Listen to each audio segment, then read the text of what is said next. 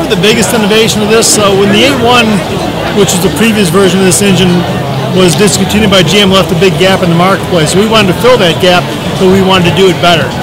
So we developed some things that are proprietary to Powertrain Integration and Clean Fuel, who is our partner in the injection system for the engine. And the things that really make it different is this engine was designed from the ground up to be a propane or alternative fuel engine. We can also run it possibly on compressed natural gas in the future. That's an opportunity for us. But we wanted to develop an engine that was specific to those needs. So consequently, it has forged crank, forged rods, 4-bolt main in the bottom to give it the strength it needs to compete with the diesels and to handle the heavier GVWs that we're dealing with. Then we looked at the fuel system itself.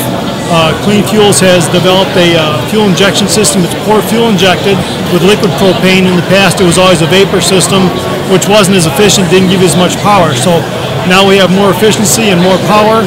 And then one of the big things that we did, and it's something we're pretty proud of at Powertrain Integration, we developed an intake system utilizing long intake runners so that the vehicle develops more torque. Our benchmark was a diesel engine for our horsepower and torque numbers. We wanted it to perform in that kind of environment, and we've achieved those goals. The bus actually will accelerate harder than a diesel, and the big thing is it'll develop heat. For those in colder climates, you get more than enough heat to keep that bus nice and toasty for the kids that are going to be riding on it.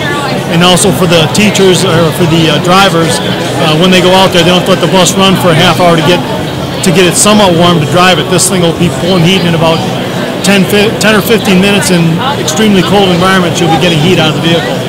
So we've developed it specifically for the bus market. It's also being used in the propane bobtail industry market. The guys that deliver propane are also going to be using this engine. It kind of makes sense. If you sell propane, you might as well burn it in your trucks. And it's performed very well for us.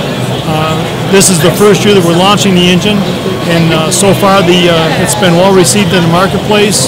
We're getting a lot of good feedback from customers, so we're looking for that to continue to grow, and hopefully we sell a whole bunch of these engines and Thomas Bus sells a whole lot of buses.